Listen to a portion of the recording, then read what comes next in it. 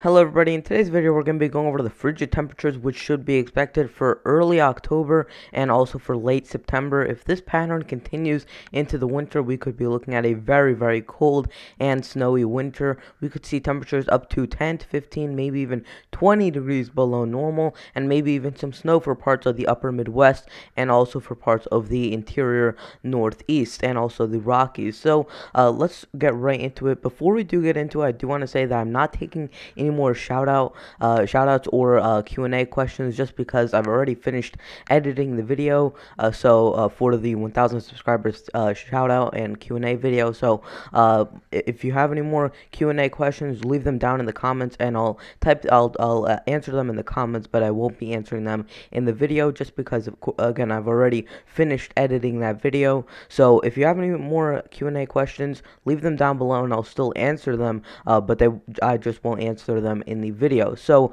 again, thank you for getting me this far, and hopefully I could celebrate the next milestone with you guys. So here is the European ensemble model, and we're gonna start off a few days in advance.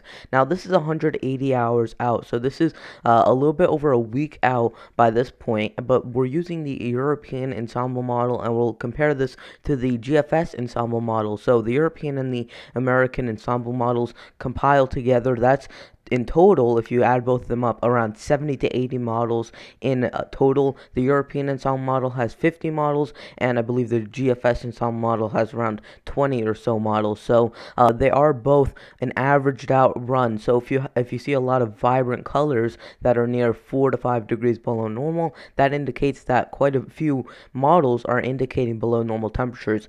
So we're gonna play this through a little bit. We'll compare them, and then we'll look at your CPC outlook, your Climate Prediction Center outlook, and then potentially that threat of snowfall over parts of the upper Great Lakes and into the Northeast, as well as the Rockies. Now, here is your cold air mass that's over parts of Ontario and also for parts of the Great Lakes. Now, this would be for Tuesday, the 29th of September on the European ensemble model. Now, here is for that same time period on the GFS ensemble model. It is a little bit quicker than the European ensemble model, but still you see that cold air still arriving for much of the central United States from the Great Lakes southward. Now, here would be by Wednesday. Look how that cold air mass really expands. Now, again, this was for Tuesday. Here's for Wednesday, so it just kind of expands over parts, centered over parts of Wisconsin and Michigan by this point, and all of that cold air is stretching from the Rockies eastward all the way until about the eastern seaboard. Now, again, this would be by Wednesday morning on the European ensemble model.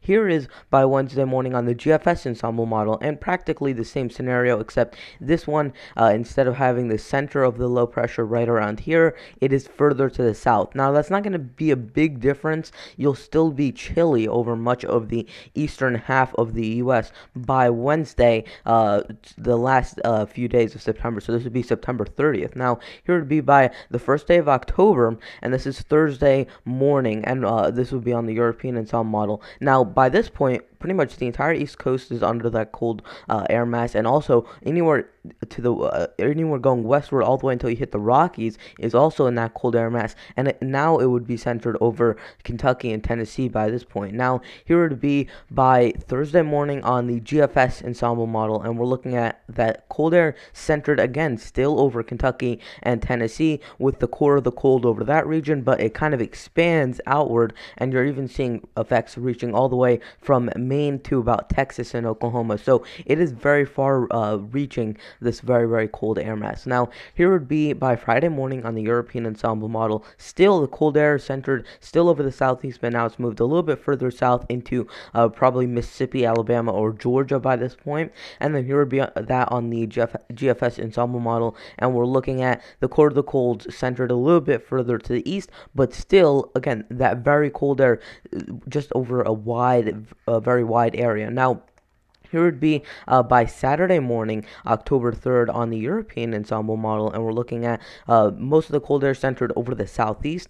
And here would be for that same time period on the GFS ensemble model. Now, here would be the GFS, the actual just main GFS model. So this is not a compilation of a certain amount of models. This is just one model. So this is going to be a little bit more accurate as to what will happen. Now, I like to use the GE GEFS or the European Ensemble model because it gives you a better averaged out look. But look at this. The GFS Ensemble model is pointing out probably at the maximum, probably around 8 degrees Celsius below normal. Now, this would be on the actual GFS, and we're looking at temperatures near 12 to 14, maybe even 15 degrees Celsius below normal. So that would be closer to 20 or 30 degrees below normal Fahrenheit. So you can see how the main models are actually a little bit more intense than the ensemble models, and that's just because the ensembles are an averaged outlook at multiple models and many, many models. So that's why here on the GEFS model, you're looking at kind of more of an averaged outlook, but on the GFS model, it's more precise. Even though it might not be as accurate, it is showing you more intense values. Now, here would be for the European Ensemble model for Sunday morning, October 4th. So you're already getting fairly far into October by this point. And we're going to go out a couple more frames, and then we'll look at your Climate Prediction Center outlook. And we're looking at still that cold air centered over the southeast. Now, let's continue this one more frame. Here would be the GFS Ensemble model, and the cold air is still centered over the southeast, except it's a little bit further to the north. And then here would be by for the European Ensemble by Monday morning, October 5th, and we're looking at this again being more averaged out. The farther out in time you go, the less intense and vibrant these colors are, and the less potent this cold air mass seems. Although it's most likely going to be a lot more potent than this. Most likely you're going to see temperatures that are near 20 to 30 degrees below normal Fahrenheit. That's just based off what I'm looking at in terms of the individual models. The GFS model indicating between about 12 and about 14 degrees Celsius below normal at its peak. And if you look at a couple of the other models, they're pretty much on the same track. So I would say between 20 and probably 25 degrees below normal as you get into the early part of October, and that would be in Fahrenheit. Now, here would be for the GFS Ensemble model for that same time period, October 5th, and we're looking at still much of the eastern United States under some cold air, and you even see another reload of cold air over parts of Ontario, Wisconsin, and also into Minnesota, and then you see that other primary area of low pressure over parts of the central Appalachians. So we have two different cold air masses that are going to be converging and most likely intensifying each other later on in the period. Now, here would be most likely the last frame that we're going to look at, and we see again still the entire eastern United States under that cold air, and this would be for Tuesday, October 6th in the morning, and we're looking at still that cold air very potent over parts of the eastern United States. And now let's just finally look at what the GFS Ensemble model shows for this, and still pretty much the same exact story for the GFS Ensemble model. So this is going out quite a bit, quite a ways out in time. Now we're going to start looking at the Climate Prediction Center's outlook for this cold air mass. Now, I do think the Climate Prediction Center, if I were to do this map, I would push it a little bit further to the east.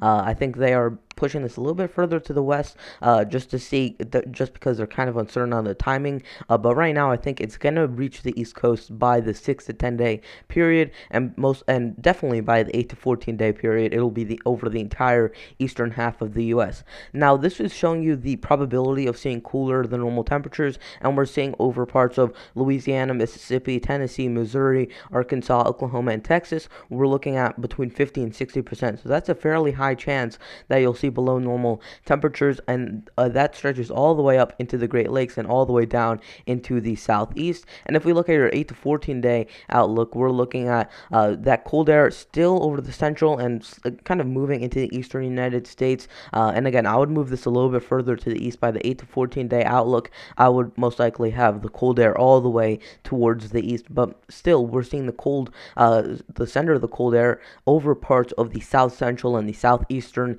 United States by this point. Now, if you guys are wondering whether we're going to see any early snows for parts of the upper Great Lakes or parts of the interior northeast or northern New England, I do think you might see a couple of those snow events, most likely in mid-October. Now, here's why. We're looking at within the 6 to 10 day outlook, going from September 27th all the way to October 1st, we're looking at above normal precipitation for parts of the interior northeast. And when I'm talking about the interior northeast, I'm talking about the mountainous regions of Vermont, New Hampshire, and interior Maine, and potentially parts of the Adirondacks in upstate New York. That's really the area that sees the earliest snowfall. And when I'm talking about the upper Great Lakes, I'm really talking about for the area to see snow, probably the UP of Michigan and maybe parts of interior Minnesota there, where you can most likely see some snowfall. And then, of course, the Rockies always up for potentially seeing some snowfall. And those areas, especially over the eastern United States, should see some more precipitation than normal. And I'm looking a little bit farther out in the models, and they are bringing quite a few storms dipping down from Canada, and it's pretty much rapid fire. So if we see that pattern in the winter, that would equate to a lot of snowfall. Now here's the 8 to 14 day outlook, and it's still centered over the northeast with that above normal precipitation. So some of that precipitation could accumulate to maybe an inch or two of snowfall. We'll still have to see, and I'll definitely track that if that does occur. Now, here is, just if you were wondering, here is the European Ensemble model collecting about 50 models and showing you how much snowfall, if you were to average that out, how much snowfall you would see going through October 7th, early in the morning. And we're looking at, again, interior parts of Minnesota and also parts of Wisconsin and Michigan, and then all the way through parts of the Rockies. We're seeing some snowfall. We're seeing that snow line creeping further south into parts of Quebec, and then eventually that'll make its way into the interior northeast. So definitely we're getting into the fall season, or really starting to get into the heart of the fall and moving into the winter time. This is the first day of fall officially. Of course, meteorological fall started September 1st, but in terms of astronomical fall, it is starting today, and it will move all the way through into December. So definitely it'll be very interesting to time out these storms with you guys. And again, I want to thank you guys for getting me to this point on my YouTube channel and helping me get this close to 1,000 subscribers. When and if I do get to that point, you will see that 1,000 subscribers thank you video go up on my channel. So again, I'll end the video right here. If you guys do want to subscribe, please leave a like and turn on notifications, and I'll see you guys in the next video. Goodbye.